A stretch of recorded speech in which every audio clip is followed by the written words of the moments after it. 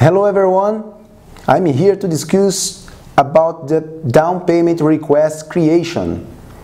This process is mainly executed in financials, but I also offer you an option to create down payments since procurement.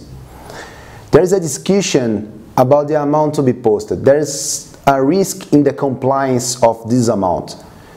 Doing in the procurement, you be sure that the same amount from the purchase order will be transferred to financials.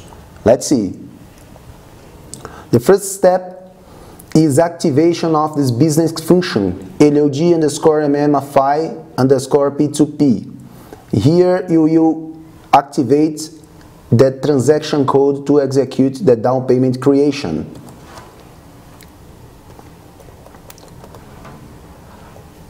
Okay.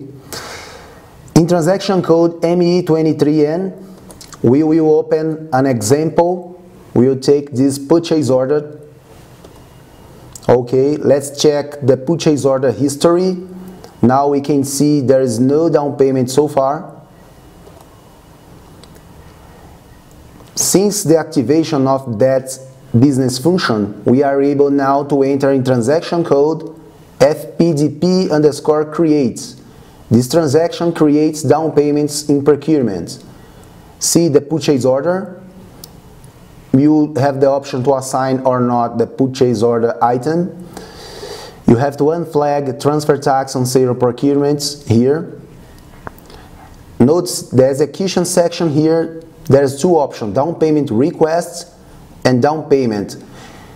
Dependent of the option here, you will be addressed to F-47 or F-48 transaction code in financials. Let's check here the down payment requests to be called to F-47. Here's the monitor of transaction code FPDP.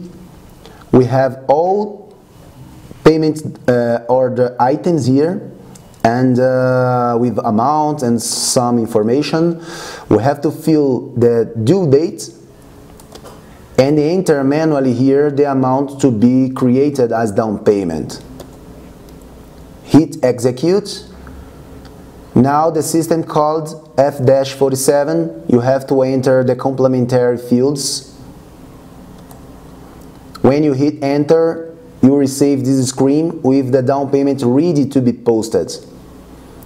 After the posting, a message will appear down this monitor screen of the down payment requests. Let's get back to the purchase order history.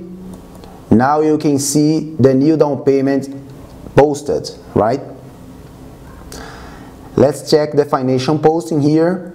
This is the financial document ready to be paid. Okay? The main point of this process is because you have a compliance in amount in the purchase order and the amount posted in FI. Okay? Take this as an option, and thank you for watching. See you around.